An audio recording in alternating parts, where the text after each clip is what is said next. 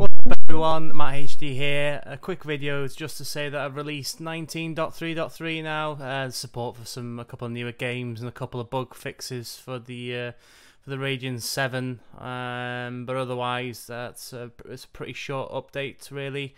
The other news really is that I'm going away until mid-June, and so there won't be any more driver updates until then, so apologies in advance for that one, but you know, 19.4 won't be releasing that one, or 19.5 when that comes out in May.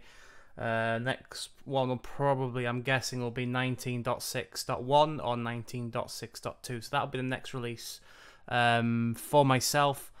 Hopefully between the time that I'm away and when I come back, you'll have had a chance to submit the official bootcamp driver packages for the new Vega 64X in the new iMac Pro. It can be customized with a brand new 64X Vega card, and also the new range of iMacs that were released very recently as well. They now support Vega 20.